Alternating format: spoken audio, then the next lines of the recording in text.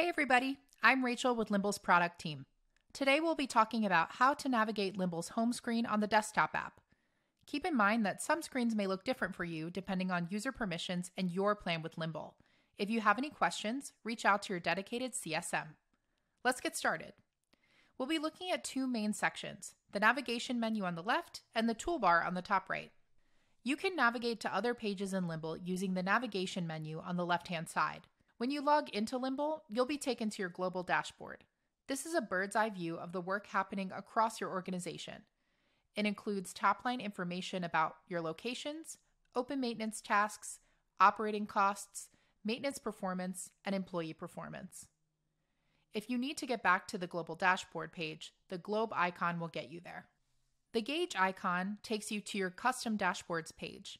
This is where you and your team can create custom widgets to look at any stats you need about tasks, assets, parts, and more. The house icon will take you to the Locations tab. This is where you'll find all your locations if you have more than one on your account.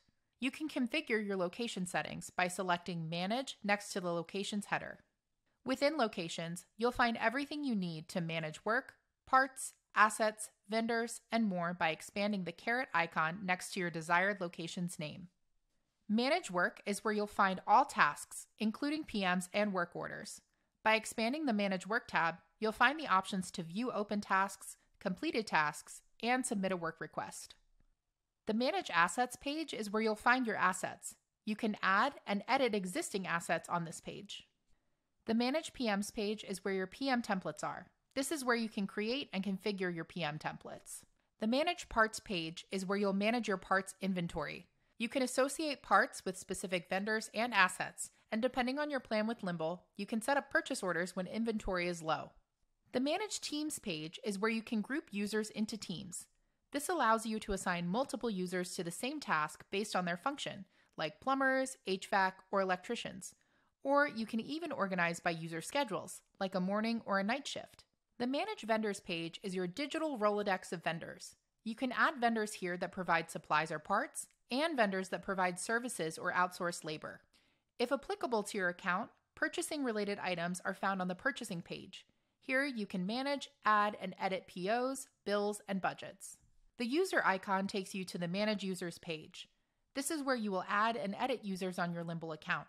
You can assign users to locations, assign their roles in Limble, which we'll cover a little later, and manage their notification settings. The next icon takes you to the Setup Work Request page. This is where you can manage and customize work request portals. Work request portals allow anyone within your organization, even if they don't have a Limble account, to submit a ticket for maintenance work to be performed. The Maps icon takes you to the Maps page. Maps allow you to link your assets and tasks to a location on an interactive map, which is a great visual tool to see where your assets and tasks are located across locations. This is a page that is only accessible for customers on certain plans, so reach out to your Limble advisor if you have any questions. The next icon takes you to the Settings page, where you'll manage your account settings. Within the Settings page, you'll be able to edit your account settings under the Configuration tab. This includes formatting preferences for things like clock and date format, currency and language settings, broad task settings, and security settings.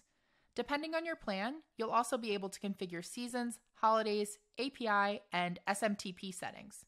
Under the Roles tab, you'll configure user settings based on roles.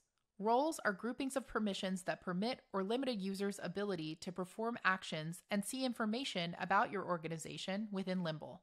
By default, Limble has Manager, Technician, and View-Only roles. You can make changes to existing default roles with the exception of the View-Only role, which needs to be done with the help of your CSM. You can also create custom roles. If applicable to your account, you'll connect Limble with an SSO provider under the Manage SSO tab. Moving to the lower part of the navigation menu, the megaphone icon will bring you to a window of video tutorials about what's new in Limble. The bell icon is where you'll find your notifications about task assignments and other activity related to your account. The final icon in the navigation menu is your profile picture, which is where you'll find account information. This section is where you can find a few resources and where you'll be able to make changes to your individual profile. Edit Profile is where you can update your user information, including your profile picture, contact information, language preferences, and more. Change Password does just as it sounds. Account and billing is where you'll find your account and payment information for your Limble subscription. The product feedback board is where you can give our product team feedback about how we can improve your experience with Limble. The Help Center can be found here as well. Cache files can be done here. This is helpful if you're experiencing slow load times and need to troubleshoot the app, though this is not a button you should need to use regularly. And that's it for the navigation menu. Let's finish up by looking at the toolbar. First up on the toolbar is the magnifying glass icon. That's the global search function, which allows you to search for items across your entire Limble account. You can filter by tasks, PMs, assets, parts, vendors, and, if applicable to your account, POs.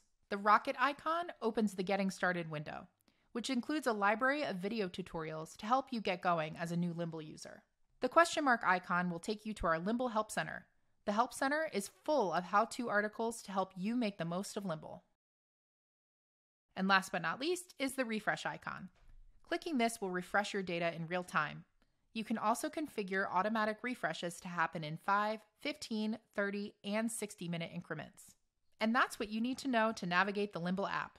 Be sure to check out our channel for a full suite of how-to videos, and if you have any questions, reach out to your CSM. Thanks for watching.